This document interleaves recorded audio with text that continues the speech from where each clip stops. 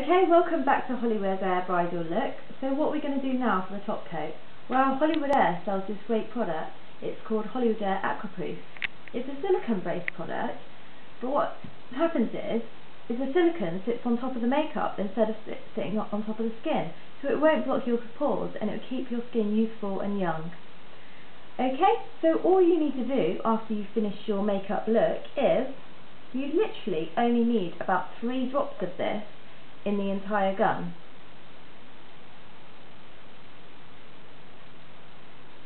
And if you just see how much little product you need, it's hardly anything at all. And you just want to spray from far away, and it's just literally to set the makeup. So you just want to go in circular motions with the eyes shut around the whole face. During the spray period, you might want to make sure that your client isn't breathing in any of the silicone. Okay? So we're going to turn it on now, and we're just going to set our lovely makeup face. And it's as simple as that. Okay? Now you may be wondering how we're going to clean this, because obviously we don't want to jam the gun.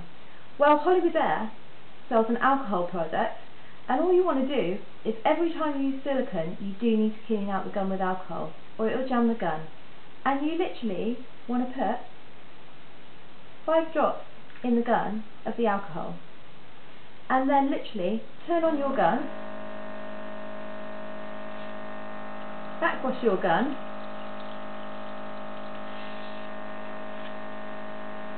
and just spray the alcohol out through. And this will just prevent your gun from jamming.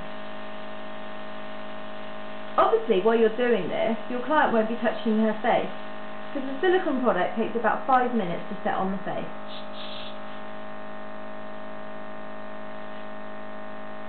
And that's cleaned the gun. An extra way to clean the gun is you just want to put a few drops of water on a cotton bud,